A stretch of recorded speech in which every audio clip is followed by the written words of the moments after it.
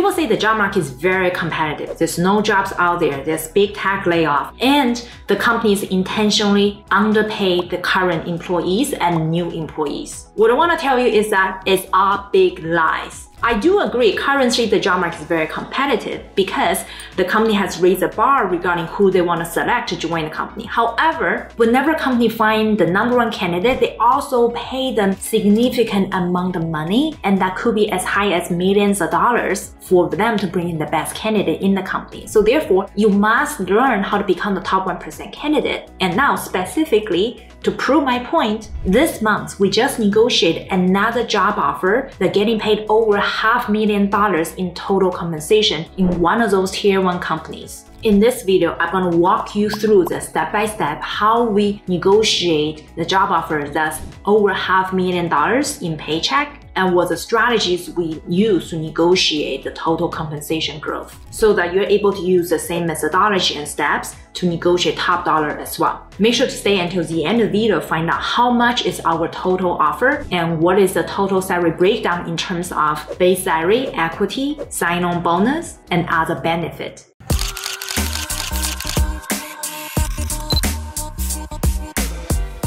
Hey guys, this is Dr. Nancy Lee, a direct product featured in Forbes. I've helped thousands of people land the dream PM job offer in FAANG companies and unicorn startup and continue to get promoted as a product leader. In this channel, we cover tech trends and free product management training. Like and subscribe, check out the video every Tuesday. This month, I just helped another student of mine negotiate a job offer that paid over $500,000 in one of those tier 1 companies. To protect her privacy, I have removed all the personal identifiable information and removed the company name. But I can tell you, all of you guys have used this company's product, and it's a social media company. But the goal of this video is not about who this person getting paid that much. It's about the lesson learned through the entire step-by-step framework so that you can get paid top dollar as well. Right now, let's assume it is a company called Meta, and the social media product we use is Instagram, and the student's name is Alice. Step number 1, let's understand Alice's background. Alice is a product manager in another tier 1 company, and she already had 5 years product management experience. And before she became a product manager, she came from accounting background, and actually she was a CPA and became a PM and rise up in the organization in another tier 1 company. However, she reached a growth plateau. In the past 5 years, she had been trying to work on different products within the company, trying to get promoted, but it's kind of very slow because once you're stuck in the same company for a while, your growth no longer shooting up to the sky, it's actually slowing down. That's why she started to look around. And after she had a conversation with a recruiter at her new company, which is a social media company, she started interview process. It actually took her 5 rounds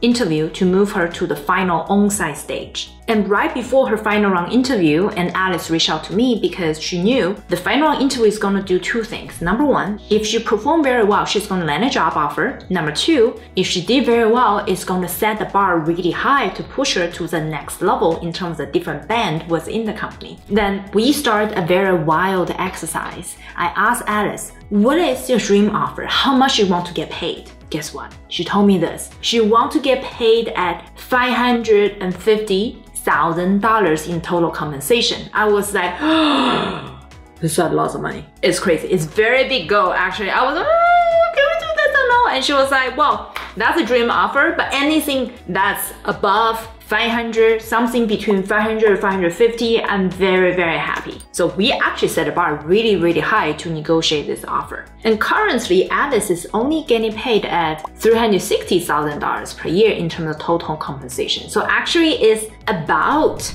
$150,000 up to $200,000 more than how much she's getting paid. This is a very aggressive goal, so let's see how we did it. Immediately after her final round interview, the recruiter said, congratulations, we are going to make a job offer. I'd like to get on the phone with you. What this means that the recruiter is going to get on the phone to tell you how much she's going to pay you. So that's where the offer celebration gets started. We immediately did some research regarding how much people are getting paid in this company or relevant similar type of company with this years of experience and similar type of impact. There are several key resources I highly recommend you guys to find these baseline numbers. For example, teamblind.com and Level FYI, and a lot of your friends who currently working for those companies, and they can provide very accurate information. Based on the research I've done, and actually for the role she's applying for is L6, in Meta. So for that level, it's roughly getting paid at $450,000 and up to $500,000. So therefore, our bar is actually higher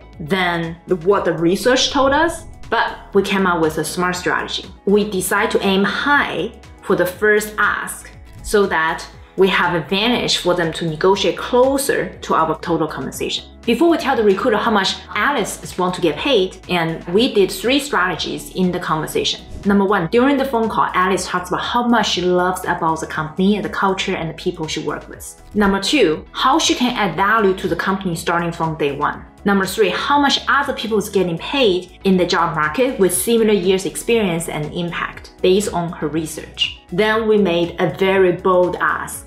We asked $520,000 in terms of our expected total compensation. What gets interesting is that you need to watch the recruiters' reactions and tone when they heard this really big number. I was like, oh, I don't know if recruiter gonna be like, damn, impossible. Well, maybe she was thinking, this is challenging, but it's doable. And guess what? The recruiter's reaction on the phone is that she had a deep breath. And she said, wow, that's a really big number. Let me get back to the team and see what I can do. But guess what? Within 2 days, the recruiter came back with a very disappointing job offer. The recruiter can only give her total compensation of $410,000. That is only $50,000 higher than how much she's getting paid. And guess what? She also have big stock vesting coming up in the upcoming 4 months. So she leaves the company, she's losing $100,000, but only gaining $50,000 more. So definitely there's no way she's gonna join the company with such a low ball offer, but this is such a big disappointment. So we actually almost gave up on this offer because the gap is really big, and it felt very, very demotivating when you hear such a big gap, $100,000 gap between what you ask and what they offer you. But we decided to give another try because, you know what, nothing impossible, but I must find out a new strategy filling this over $100,000 in terms of pay gap. By the way, the step 1 of negotiating high job offer is actually doing research about how much money people are getting paid in your level. I have a free guide regarding how much product manager getting paid in different companies, different levels, in different locations. You can go to this website and download this free guide and use it as your research to negotiate your next salary. I'm going to link it in the description of this video. Now here comes our rebuttal plan. We first break down this $410,000 offer from the recruiter and figure out which part of this offer actually is negotiable and can be moved up. For example, the breakdown of $410,000 job offer is the following.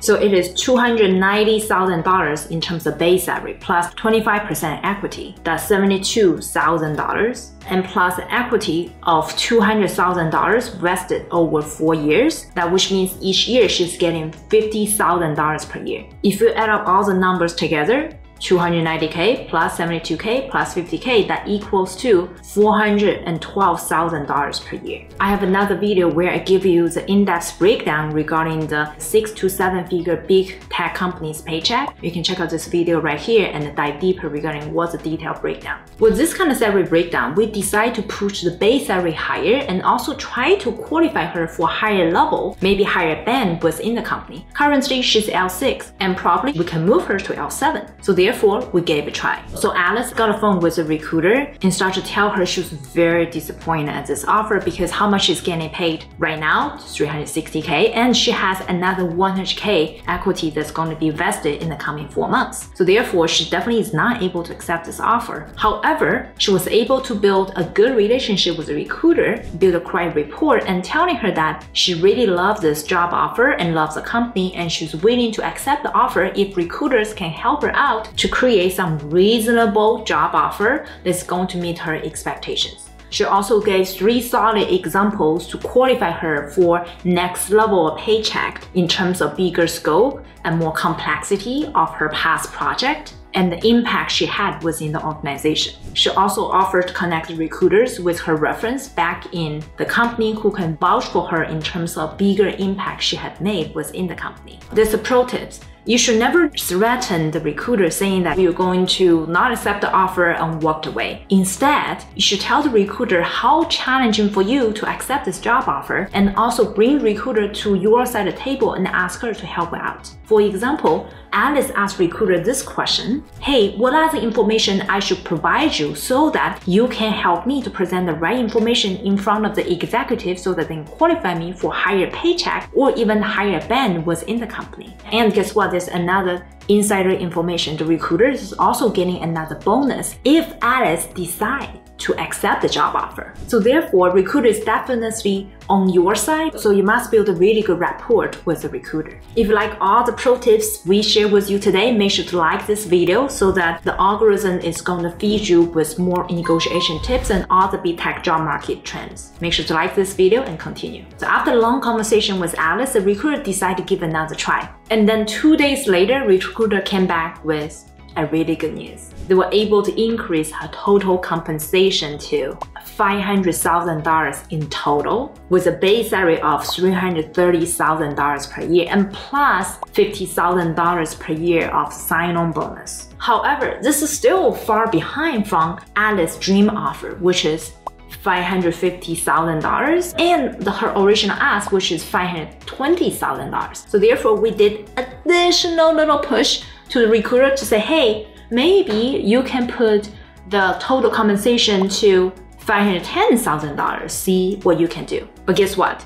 There is a big risk behind. Recruiter end up adding another round of interview saying that, you know what, you have been pushing this number really high and it's very challenging pushing our boundary of L6. Let me set up another interview between you and the VP of product of the company and see if you're qualified for L7. Then we start from square one.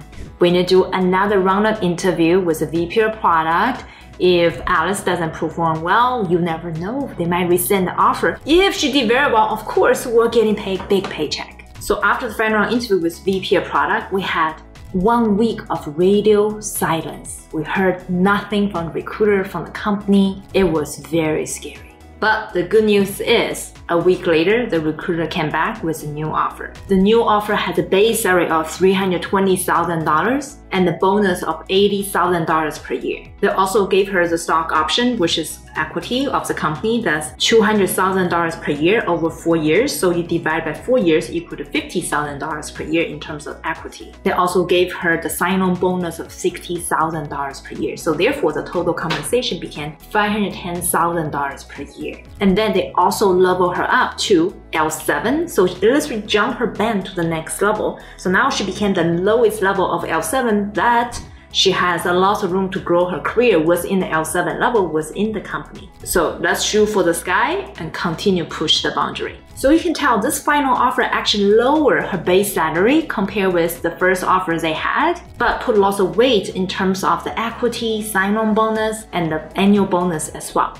So I have a question for you. Would you like this new offer that has higher total compensation but spend more emphasis in terms of your performance within the company? Or you would rather to accept lower total compensation but higher base salary? So comment below. I'd love to hear about your thought process. If you're someone who's also in the negotiation stage or thinking about getting a new job, it's very critical to answer this question: how much do you want to get paid? Make sure to go to this website where I share with you the best research of how much per manager getting paid, what's the tax salary breakdown, so you can use it as your baseline to do your research and tell the recruiters how much you deserve to get paid in the tech industry. I'm going to link it in the description of this video. If you want to apply the same kind of techniques and strategies to get paid significantly higher than how much you're getting paid before, make sure to watch this video right here where I tell you the top 6 secrets how to negotiate high-paying job offer even if you don't have a competing offer at all. This is Dr. Nancy Lee from PM Accelerator.io. I'm going to see you in my next video right here.